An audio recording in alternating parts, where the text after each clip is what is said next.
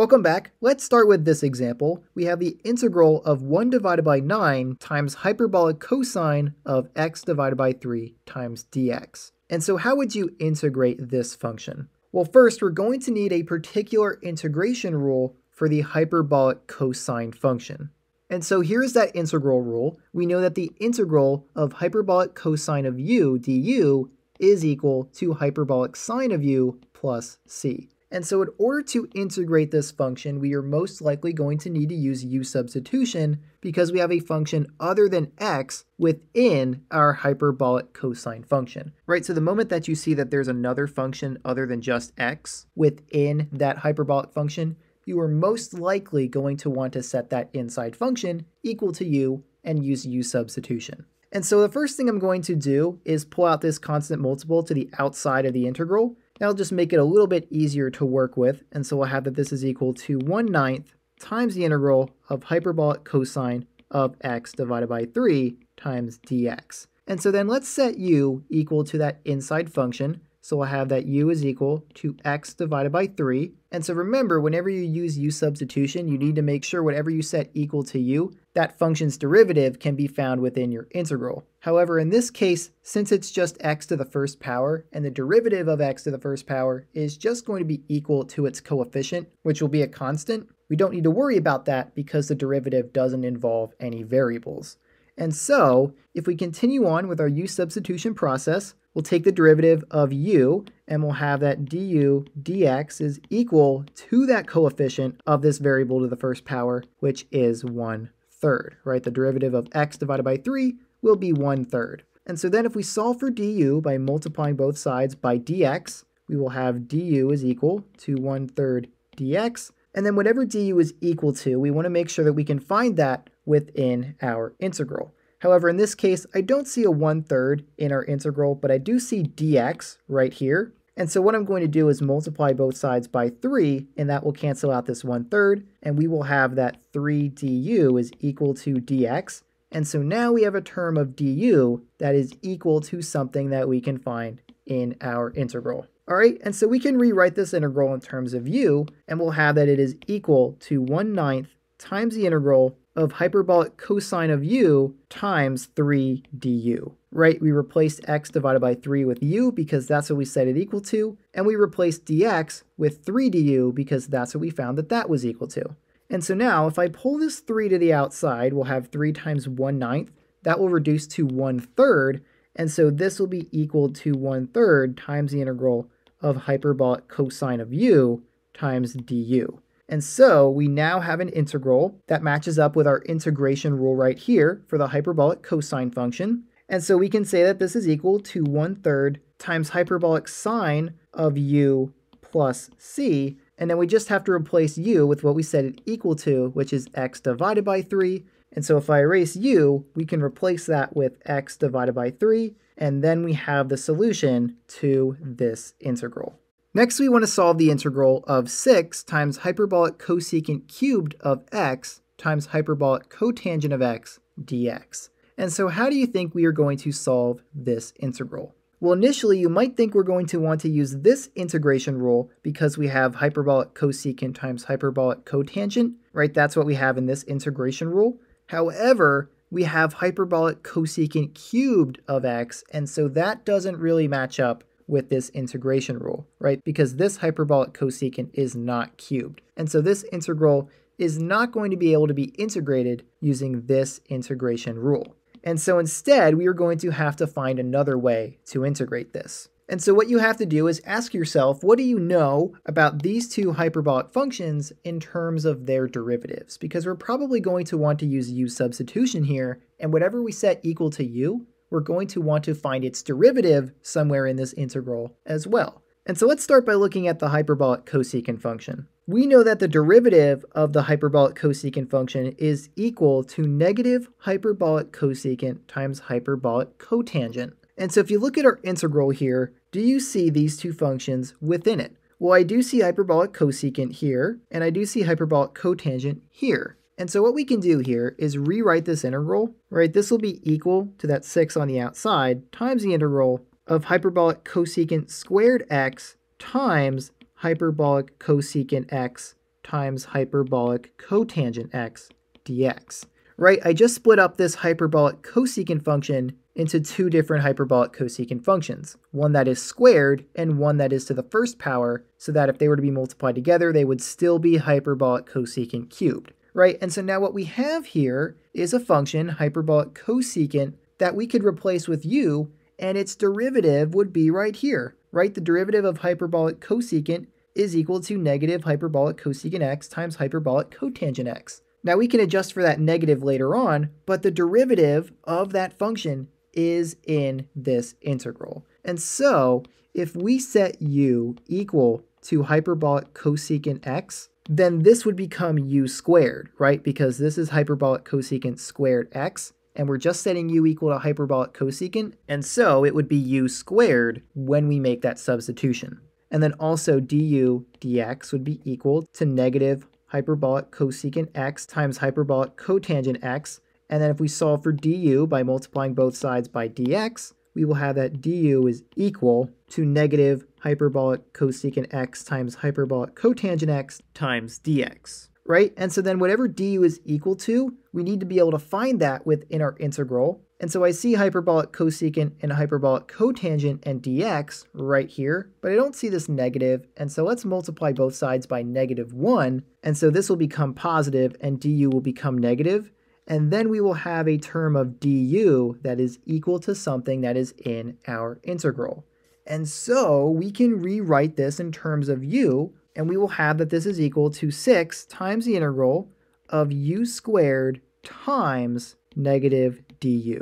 Right, so all we did here was replace hyperbolic cosecant with u, because that's what we set it equal to, and replaced its derivative with negative du, because that's what we found that that was equal to.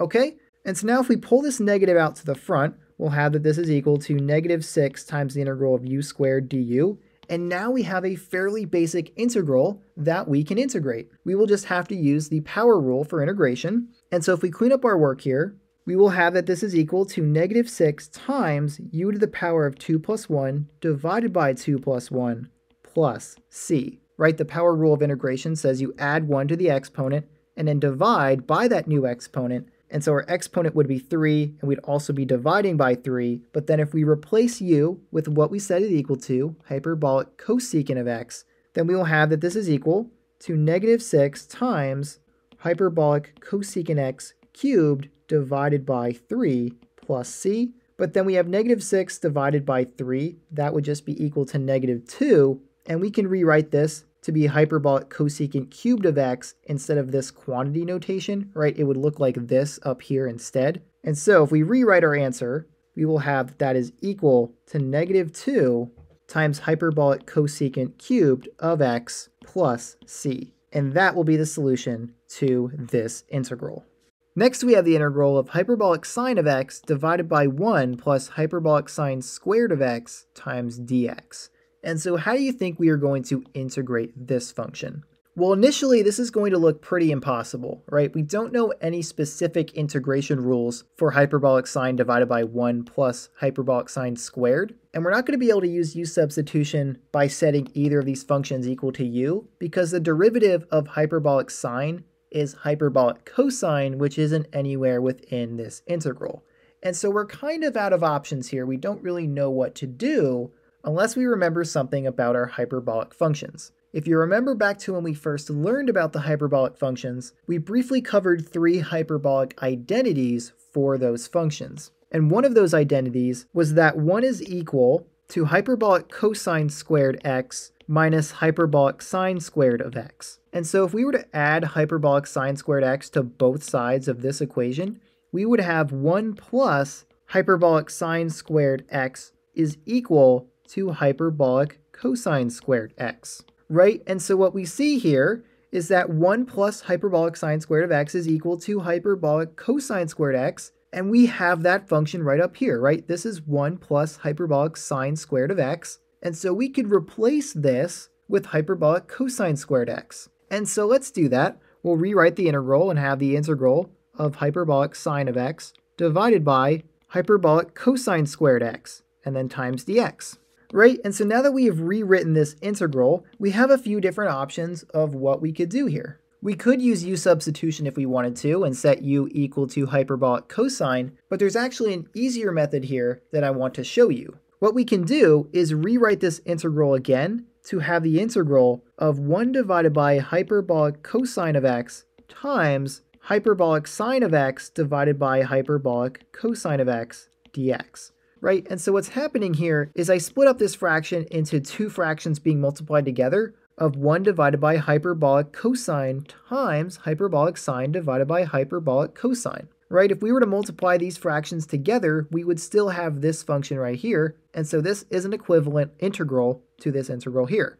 But now why did I do this? Why did I rewrite this integral in this way? Well, if you also remember from when we introduced the hyperbolic functions, we know that these functions have similar identities to their trigonometric counterparts in that 1 divided by hyperbolic cosine is equal to hyperbolic secant, just like 1 divided by cosine is equal to the secant function. And in the same way, hyperbolic sine divided by hyperbolic cosine is equal to hyperbolic tangent, just like sine divided by cosine is equal to tangent. Right? And so if we clean up our work here, we can rewrite this integral again and have the integral of hyperbolic secant times hyperbolic tangent times dx. And now we have an integral of a function that we know how to integrate. We know that the integral of hyperbolic secant of u times hyperbolic tangent of u du is equal to negative hyperbolic secant of u plus c. And so now for this integral right here, we just have x within our functions,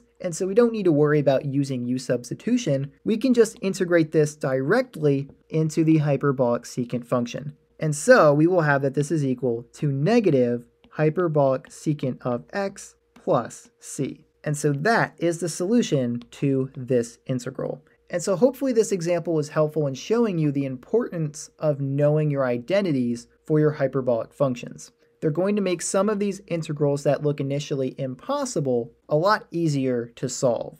Next up, we have the integral of hyperbolic sine times hyperbolic cosine times dx. And so how do you think we are going to integrate this function? Well, we don't have an explicit integration rule for the integral of hyperbolic sine times hyperbolic cosine, but we can use u-substitution here because if we set u equal to either of these functions, their derivative is also in this integral, right? The derivative of hyperbolic sine is hyperbolic cosine, and the derivative of hyperbolic cosine is equal to hyperbolic sine, right? They are each other's derivatives, and so there's actually two different ways that you could go about solving this integral using u-substitution.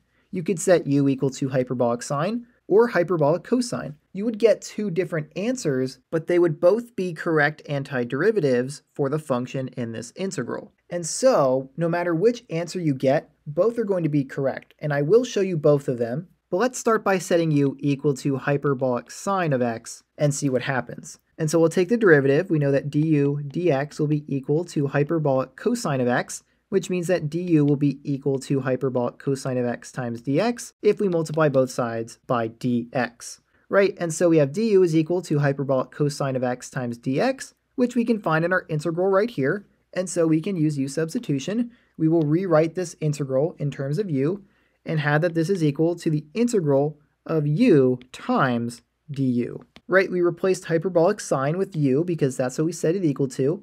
And we replaced hyperbolic cosine x times dx with du because that's what we found that that was equal to, right? And so now we have a basic integral that we can integrate using the power rule of integration. And so we'll have that that is equal to u to the power of 1 plus 1 divided by 1 plus 1 plus c. And that will be equal to u squared divided by 2 plus c. Right? And so then we can finish this solution by replacing u with what we set it equal to, which was hyperbolic sine of x. And so this will be equal to hyperbolic sine squared of x divided by 2 plus c. And that would be the answer to this integral if we set u equal to hyperbolic sine. But what if we set it equal to hyperbolic cosine of x? Then that would mean that du dx is equal to hyperbolic sine of x, and du would be equal to hyperbolic sine of x dx.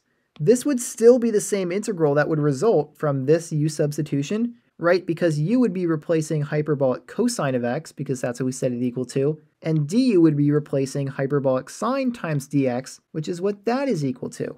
And so we would have the same integral right here, The only difference is that u would be replaced with hyperbolic cosine, and so we could also have the solution that this is equal to hyperbolic cosine squared x divided by 2 plus c. And that would be the second solution to this integral. Both are correct answers because both of them have the same derivative of hyperbolic sine times hyperbolic cosine. And so you could test that out if you wanted to. You could take the derivative of both of these functions, but in the end, both of these answers are correct. And so if you get either one of these solutions when solving this integral, you will be just fine. All right, so for our last example, we have the integral of e to the power of x times hyperbolic secant squared of e to the power of x dx. And so how do you think we are going to solve this integral? Well, right off the bat, I see that we have a function inside our hyperbolic function, and so we're probably going to want to set that function equal to u and use u-substitution, especially because we know what the integral of hyperbolic secant squared is. Right, we know that the integral of hyperbolic secant squared of u du is equal to the hyperbolic tangent function of u plus c. And so what would happen if we set u equal to e to the power of x? Would the derivative of that function be found within our integral? Right, because when you use u-substitution, whatever you set equal to u, you also need to be able to find its derivative within your integral. And so what is the derivative of e to the power of x? Well, the derivative of e to the power of x is itself e to the power of x. And so I see e to the power of x right here within our integral, and so I think u-substitution, where we set u equal to e to the power of x, is going to work just fine here. And so let's try it out. We'll set u equal to e to the power of x, and then we'll take the derivative, so du dx will be equal to e to the power of x, the same function, and then we'll solve for du by multiplying both sides by dx, and we'll have that du is equal to e to the power of x times dx. Right, and so let's just check to make sure what du is equal to can be found within our integral, and I see e to the power of x here and dx here, and so we're good. We can rewrite this integral in terms of u. And so we will have that this is equal to the integral of hyperbolic secant squared of u times du. Right, we replaced e to the power of x with u because that's what we set it equal to, and we replaced e to the power of x dx with du because that's what we found that that was equal to. And so now we have an integral that matches up with our integration rule here, and so we can integrate this into hyperbolic tangent of u plus c. And so we will have that this is equal to hyperbolic tangent of u plus c. And so now all we have to do to finish off this solution is to replace u with what we set it equal to, which is e to the power of x. And so we'll have that this is equal to hyperbolic tangent of e to the power of x plus c, and that will be our final solution to this integral. Okay, and so with that, that is all I had for this video. If you have any questions, feel free to leave those in the comments, but if you don't have any questions, this is all I had for now, so I will see you next time.